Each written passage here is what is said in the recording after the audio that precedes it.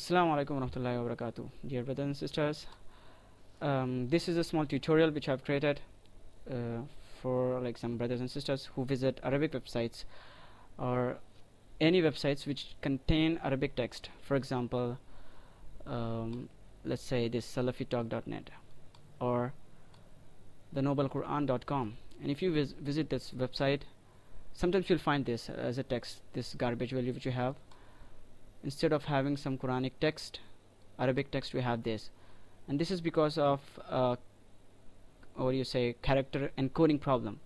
So for that we have to fix it. Let's go to view, character encoding, and customize the list, and we'll be adding Arabic windows. Okay, I've already added it, but you can like add it like this. After that, just press OK, and let's go to view again, character encoding, and choose Arabic Windows 1256 instead of Western ISO which we have over here. Okay, I'll do that and see. Alhamdulillah, we have the text now, like the Arabic text.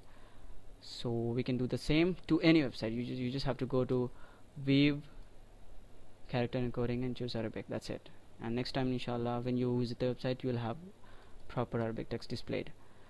And if you use some other web browser like Opera, you just have to go to view, encoding, and go to Arabic and choose Windows 1256.